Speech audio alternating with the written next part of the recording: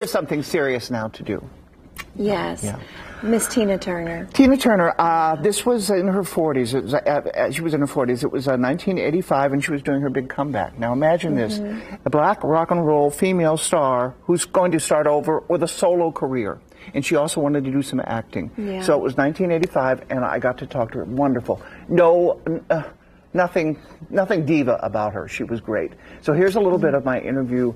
Mad Max Beyond Thunderdome was the movie, and here is Miss Tina Turner. I love her.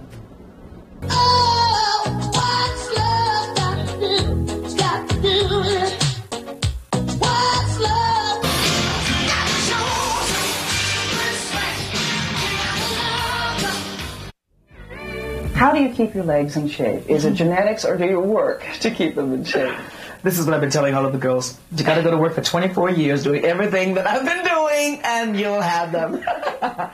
This is, I used to call my legs little pony legs. They always look like the little ponies when they're little babies, and they've always been like this. I don't know. I'm glad they stayed, but I don't know. This is just it. Do you realize that you are a strong role model for many women? And do you like that responsibility?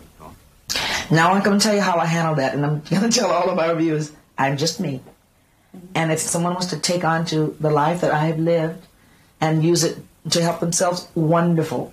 But I cannot see anyone relating to my life, because it was like, it's a really struggle. But if I can inspire them, in spite of their difficulties, to keep going, wonderful.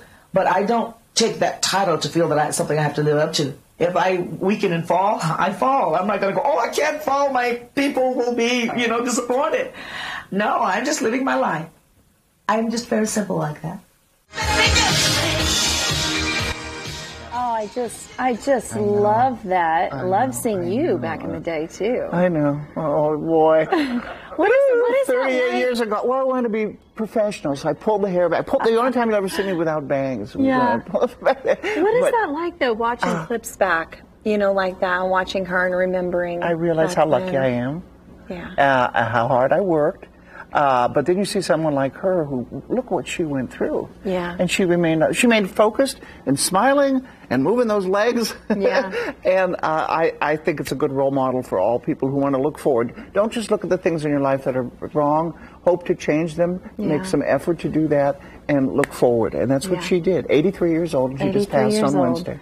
Certainly a shining star, for sure. What's love got to do? Got to do with it. So you can sing. What's love? Do you want to sing? Keep singing? I think we can only sing for a little bit. Okay. That's great. Now, if you can dance like that, have a Fireman Tim teach you how to dance like that. All right, Randy Ellis, I don't know. What do you think? Do you have any moves like that? What's love got to do with it? Do with it? What's love? She will be. She is an icon, a legend, you name it, and she will be missed. She really will. So, hey, we're coming back here in the kitchen with registered dietitian and nutritionist Anessa Chumley, and I think we're doing some baked beans. Oh, we're doing Mama's baked beans, and they are all the things for Memorial Day and race weekend. Even some bacon in there, too. I like that. So stay with us.